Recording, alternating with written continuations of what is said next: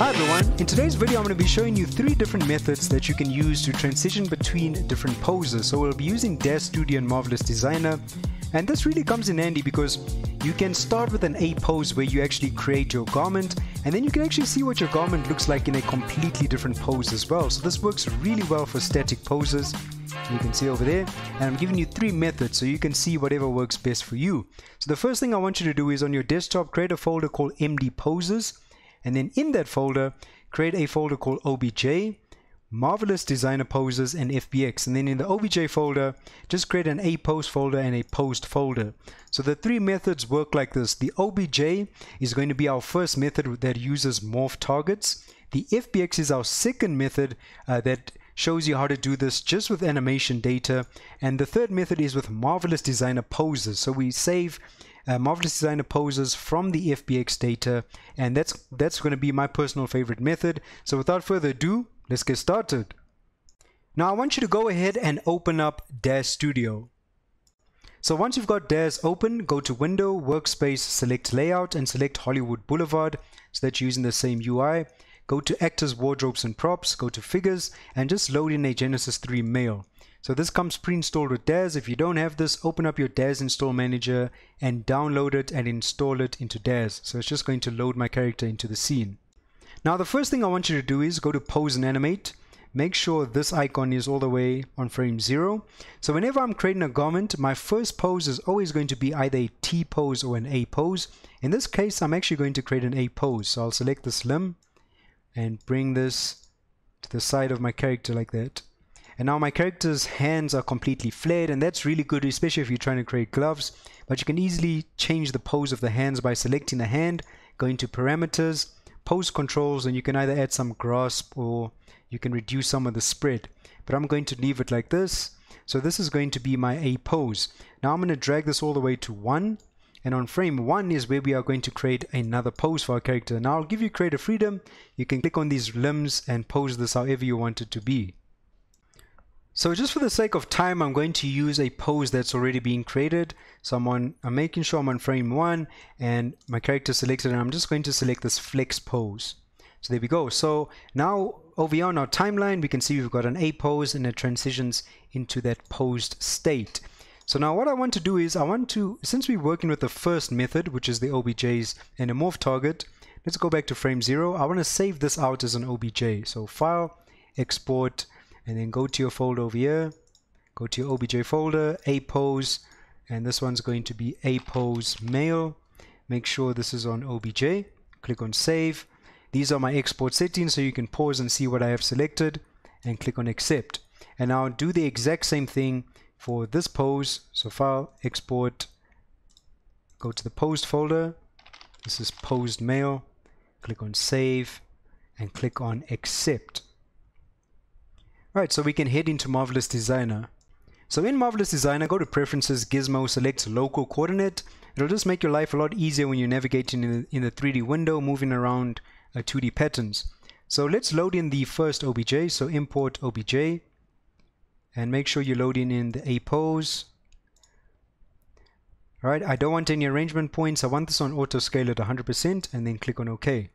And my character will load in. So this will be the starting point of a project, right? You load in your A pose or your T pose, and then you start creating your garment. Now for the sake of time, I'm just going to load in a pre-made garment. So these are some pre-made garments I've made. I'm going to load in this basic crew neck and just add it as a garment. I move this up a little bit, and over here with the sleeves,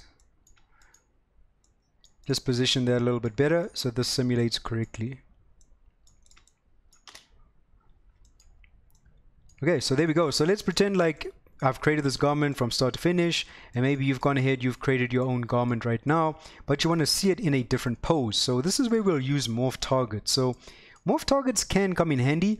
It's probably my least favorite method for transitioning into different poses, because poses cannot be, like you can't have arms in completely different locations, because with a morph target, it'll actually adjust the anatomy. It'll make the arms of a character shorter, and then it will start growing again, to accommodate for that new pose. So it can cause issues.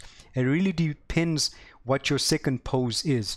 And in this case, I made sure that these two poses are completely different because I want to show you the issues I'm going to encounter by using morph targets, but maybe it might work for you in whatever pose you're using.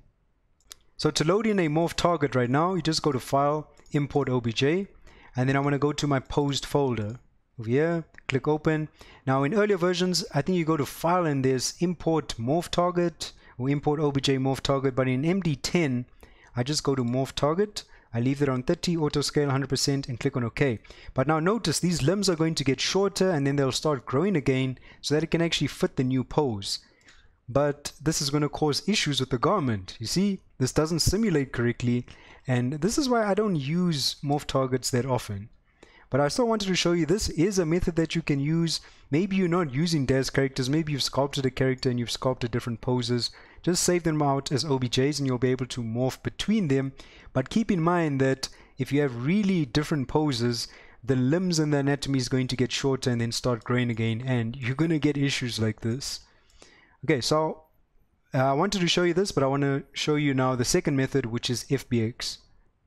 So before we go back to DAZ to save our FBX, I'm just going to Control Z to undo this to get the garment back in the A pose. And then I'm actually going to go to Avatar and delete all avatars because we're going to be bringing in the FBX file instead. So let's go to DAZ. Now we still have this animation data over here that's been saved. And if you want to remember, you can save this as a project file, a scene file as well in this folder. You can save this as a scene so that you can always come back to the scene if you really need to. Anyway, let's save this as an FBX. So I'll put that on frame 0, go to File, Export, go to your FBX folder, click on Save, and these are my export settings for FBX. So you can pause and see what's enabled. Click on Accept, and now we can head back to Marvelous Designer. So now I've got my garment back in the A pose. I can go to File, Import FBX, and just go to Open. I don't need arrangement points, auto scale 100%, click on OK. So FBX will load in with our character. Now here's the thing with the FBX file, the anatomy actually does look completely different to an OBJ. It does get a little bit messed up, and that's why I'm still keeping those OBJs because I will be using them again. But with the FBX file, you do get the animation data included with the entire file. So over here, let me just move this garment up a little bit. There we go. So with the FBX file, you just go to animation, click on this drop down arrow, and you can see here's the animation data. But now in order for me to get this garment onto that different pose, I have to click on this record button. Right, and then when I click on record, you can see it'll morph into that different pose. So fantastic. And this is cool because I can always go back to the A pose as well. Let's say if I wanted to continue working on something over here, add some more detail or other information to the garment, then I can always go back to animation and just drag this forward and then press spacebar to simulate that again on that new pose on frame 1. Alright, and if that doesn't work, you can always just click on record. So this is a great way to also morph between different poses, is to use this FBX file that contains the animation data. The only thing is, like I said, the anatomy is not the exact same way that it looks in DAZ, so it does get a bit messed up, and we need to use OBJ files. And yep, there we go. So I'll show you now if I import one of the OBJ files. Let me just bring this there and just hide the garment. So the anatomy does look like it's correct, but it's not, especially here by the elbows.